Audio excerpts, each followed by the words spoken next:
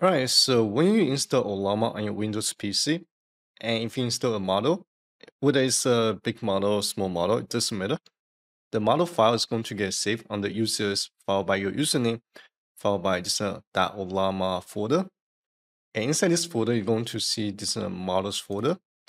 And if we just quickly look at the file size, and right now in my directory, all these files belongs to a single model that I downloaded.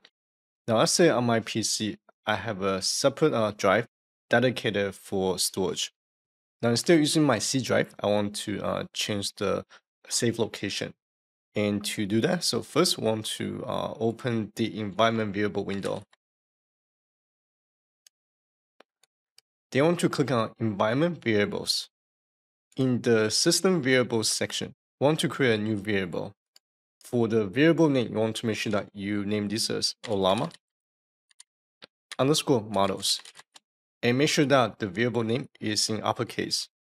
Then we can assign the new path we want to save the model file. So for example, let's say I want to change the default directory to my H drive under Ollama models.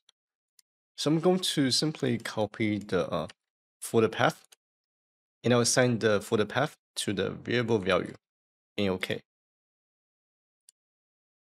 Now make sure that you create the Ollama server and wait maybe for like 30 seconds and launch the Ollama server again. And here you can already see that the blocks folder got created automatically. So next time we download a model from Ollama's website, the model files are going to get saved in this new directory. So I hope this video is useful. Please don't forget to like the video and subscribe to the channel. I'll see you guys in the next video.